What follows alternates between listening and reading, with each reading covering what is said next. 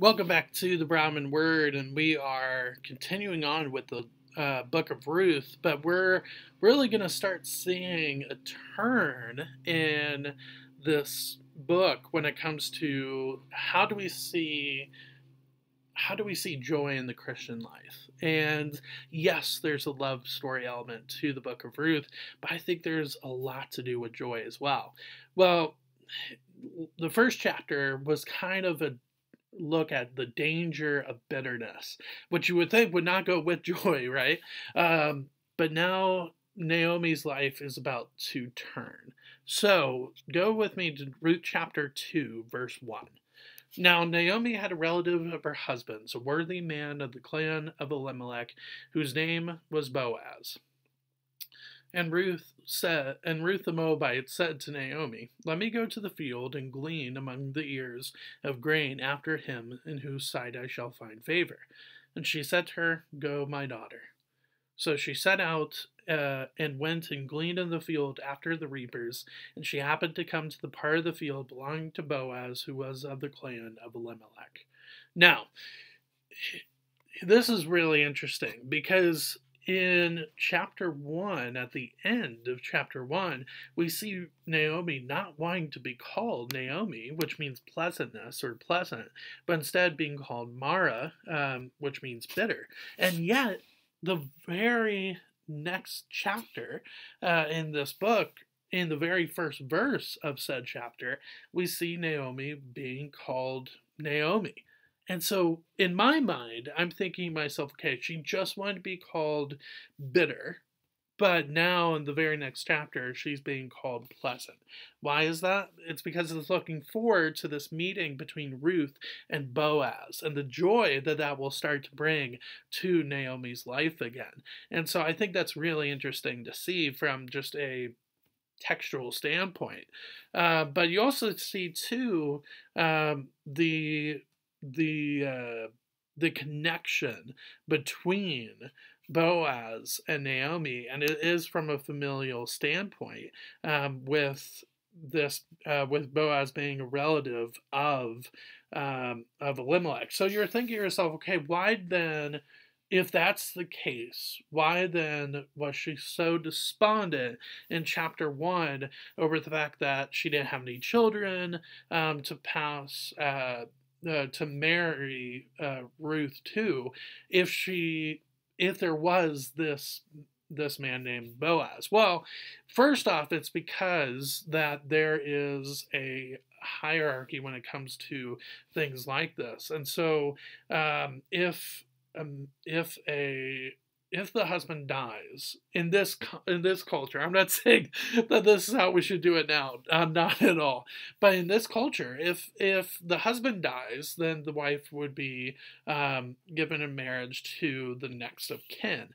Now, if there wasn't any next of kin, then you would look for what is called a redeemer kinsman. We'll get to that later on, but that's kind of how it goes.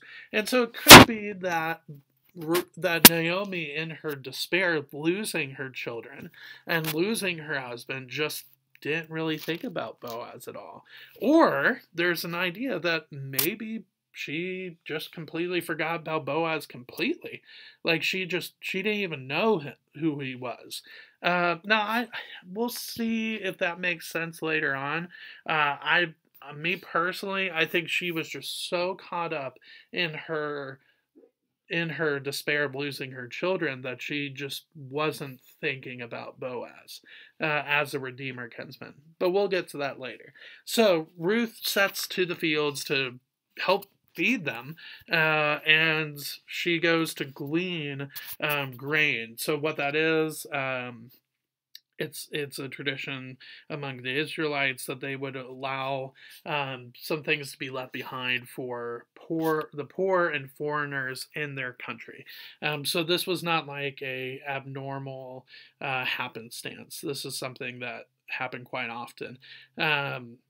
But yeah, so she goes out to the field that belongs to Boaz, who again at the end of verse 3 is connected to the family of Naomi. So let's pick up in verse 4. "Behold, Boaz came from Bethlehem," so same city, And he said to the reapers, "The Lord be with you." And they answered, "The Lord bless you." Then Boaz said to his young man who was in charge of the reapers, "Whose young woman is this?" And the servant who was in charge of the reapers answered, "She's the young Moabite woman who came back with Naomi from the country of Moab. She said, 'Please let me glean and gather among the sheaves after the reapers.' So she came, and she has continued from early morning until now, except for a short rest." So we have this description of Ruth here, and the very first thing that is done to describe her is that she's pagan. She is a Moabite woman, which again, you would think would make people hostile towards her. But Boaz is the exact opposite. Now, I think for me, when it says in verse 7, it gives the response about what Ruth was doing there. I think that shows that, one, the widowhood of Naomi, but also of Ruth, right, because she is a widow as well. And so just the very serious situation that these two women, Ruth and Naomi, are in, I think that's kind of what that shows, and thus we get Boaz's reaction here. But you're also seeing too in verse 4 just the camaraderie between Boaz and his employees. So we're already starting to see that this is a man of high character, but he's also a man that is that loves the Lord as well. As we see in verse 4, the Lord be with you and the Lord bless you. So I think that's really cool to see the character of Boaz immediately being shown. So let's pick up in verse 8. Then Boaz said to Ruth, "Now listen, my daughter, do not go to glean in another field or leave this one, but keep close to my young women. Let your eyes be on the field that they are reaping, and go after them. Have I not charged the young men not to touch you? And when you are thirsty, go to the vessels and drink what the young men have drawn." Now, before we get to her response to what Boaz has said, let's talk about this. So what is he saying here in verses 8 and 9? A lot of people think that, some people think that this is the beginning of the love story. Yes, kind of, but I think it's just Boaz looking out for somebody that's in a very dangerous situation. Because again, being a widow, especially being a young widow at this time, is a very dangerous point. Look at how he says this. Do not go. In verse 8, so a very big command there. Again, not a command in but a very thoughtful command. Do not go. But then further on, but keep close to my young women. Verse 9. Have I not charged the young men not to touch you? And when you are thirsty, go to the vessels and drink what the young men have drawn. You can see that Boaz, in the moment, isn't thinking about Ruth as a romantic possibility. He's thinking about her as a protection. He's thinking of her as a protective human being. He's just saying, okay, here's this young woman that I just found out is sort of in relationship with me because I'm related through marriage to Naomi, and this is Naomi's daughter-in-law. So therefore, this is my relative Elimelech. This is his daughter-in-law, and so therefore, I need to protect her. So it's not necessarily this romantic spark right away from Boaz. He's just looking out for her as a good, godly man should do. And so I think that's really important to see, and that's really cool to see there in verses 8 and 9. Verse 10, Then she fell on her face, bowing to the ground, and said to him, Why have I found favor in your eyes, that you should take notice of me, since I am a foreigner? Very true statement. Again, foreigners, you would think, would not be looked at as well and would be in a very dangerous situation. And so this is a very honest question. But Boaz answered her in verse 11, All that you have done for your mother-in-law since the death of your husband has been completely told to me, and how you left your father and mother in your native land and came to a people that you didn't know before. The Lord repay you for what you have done, and a full reward be given to you by the Lord, the God of Israel, under whose wings you have come to take refuge. Then she said, I have found favor in your eyes, my Lord, for you have comforted me and spoken kindly to your servant, though I am not one of your servants. So Boaz he understands the huge sacrifice that Ruth made for Naomi, how much love Ruth has for her mother-in-law, but then also he understands the Lord's working in this situation with Ruth and Naomi in verse 12. And so later on, verse 14, and at mealtime, Boaz said to Ruth, come here and eat some bread and dip your morsel in the wine. So she sat beside the reapers, and he passed her roasted grain. And she ate until she was satisfied, and she had some left over. When she arose to glean, Boaz instructed his young men, saying, let her glean among the sheaves, and do not reproach her. And also pull out some from the bundles for her, and leave it for her to glean, and do not rebuke her. So, there's definitely some favoritism going on here. But again, I don't think it's of romantic use yet. I'm more of romantic background yet. I don't think that. I think it is a protective instinct on Boaz's part, but I think it's also familial as well with Naomi. It's just, again, it's showing the character of Boaz and what a godly man should look like. I think that's what we're getting in chapter 2, what a godly man should look like. But now we see how Naomi responds to everything that's happened in this one day. So, Ruth gleaned in the field until evening. Then she beat out what she had gleaned, and it was about an ephah of barley. An ephah, about 3/5 bushel. Some say maybe 20 to 22 liters. It's a lot, basically. It's a good amount of food. And so, which makes sense how Naomi responds. Verse 18, and she took it up and went to the city. Her mother-in-law saw what she had gleaned. So, the 20 to 22 liters. She also brought out and gave her what food she had left over after being satisfied from the meal earlier on in the day. And the mother-in-law and her mother-in-law Naomi said to her, where did you glean today? And where have you worked? Blessed be the man who took notice of you. So just, yeah, that's a correct statement. I mean, she would be incredibly surprised by this because most of the time that doesn't happen. Glean doesn't usually bring in that much. But then too, she's a young widow and she's also a foreigner. None of this should happen to her.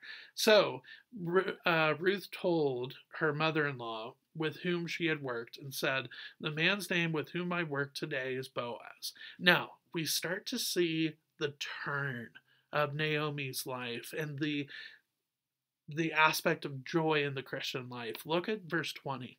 And Naomi said to her daughter-in-law, may he be blessed by the Lord, whose kindness has not forsaken the living or the dead. What a turn from chapter 1. We see the danger of bitterness in chapter 1, this idea that she starts to blame the Lord for everything that had happened to her. But now she's thinking to herself, oh my goodness, there's hope. There's hope and there's joy here when I thought that there was none. This statement here is beautiful. Look at this in verse 20 again. Look at this statement. I love this. May he be blessed by the Lord, whose kindness has not forsaken the living or the dead. That word there, that is not describing Boaz. That is describing the Lord. So the Lord, who you would, again, in chapter 1, was the guy that brought all these problems to Naomi's life, is now the one that has not forsaken the living or the dead. I think this is an incredibly huge statement by Naomi. And this is huge for us in the Christian life too. When she's talking about the dead, yes, she could be talking about Elimelech, Mahlon, and Chilion, her two sons that passed. I think she is possibly referencing them in that phrase, the dead. But I think too, she's talking about herself. She thought she was gone. She was done. There was nothing left to live for in life. It was just pointless. But now the Lord does not forsake those who are living and thriving. But there's also the fact that the Lord does not forsake those who feel like there's nowhere else to go. And I think that's incredibly beautiful to see in verse 20. Well, let's continue on verse 20.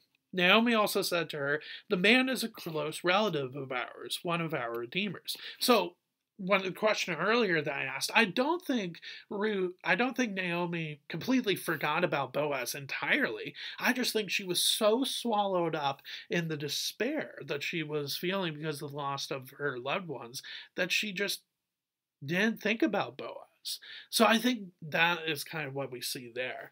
Verse 21, and Ruth the Moabite said, "Besides, he said to me, you shall keep close by my young men until they have finished all my harvest."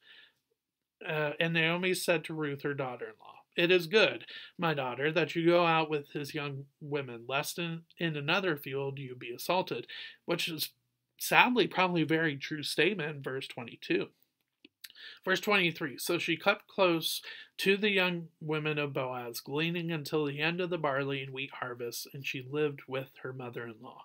So you see this joy that starts to come back to the life of Naomi, but you also see joy in the life of Ruth too. The fact that she is just this woman that, in all honesty, should be on the outside and be fearing for wherever she walks, basically. And yet she is now under the protection of a godly man, of a godly human being. And that is what an incredible thing to see in the life in the book of Ruth. Now, obviously, this does take a turn in chapter 3 when it comes to the love story. It does get more into the love aspect in chapter 3. But I think it's interesting, though, in chapter 2, that it's not really about love. It's about joy, experiencing joy again in the life of Naomi, and experiencing joy in the midst of what it means to be a godly human being in the life of Ruth, but also in the life of Boaz too. And what a glorious, glorious passage this is. So I will see you next week as we dive in to more of the love story between Ruth and Boaz. But we continue on with seeing the joy of the Christian life as well. So I will see you next week. However, I'll see you with Brahmin Word tomorrow as well. Thanks.